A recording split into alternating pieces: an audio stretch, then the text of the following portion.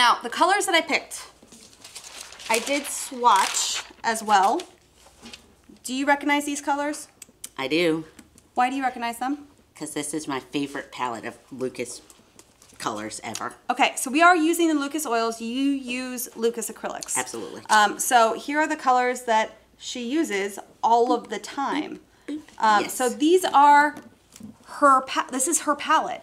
If you're gonna start switching from acrylics to oils, don't reinvent the wheel. I gotcha. Just use what you already love and know and figure out whether or not this is a medium for you. Now, if you don't know any kind of painting whatsoever and you're not familiar, I would suggest starting off with a little starter kit like the Studio Oil has your basic colors, white, black, and a burnt sienna. So this is a really good way to figure out how it feels, if it's gonna be good for you, if you don't already have a palette established. Now, you already do, so we're gonna use your palette because there's no need to switch it up and do something that you don't know. It's very familiar to me. Yes. Exactly. Okay. Start with familiar.